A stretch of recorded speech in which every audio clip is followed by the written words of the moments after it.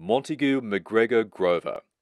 Monty Grover was the foundation editor of the Sun News-Pictorial, Australia's first fully pictorial newspaper that enjoyed immediate success in 1922 and became the nation's top-selling daily.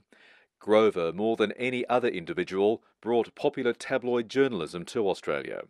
Monty Grover was a fantastic storyteller, a real wordsmith, very colourful character, ahead of his time in many ways.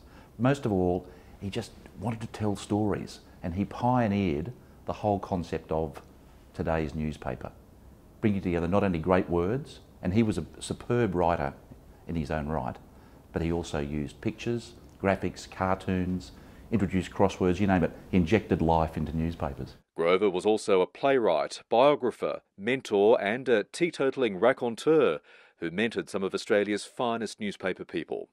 For many years, the Herald and Weekly Times named its annual Cadet Journalist Prize after him.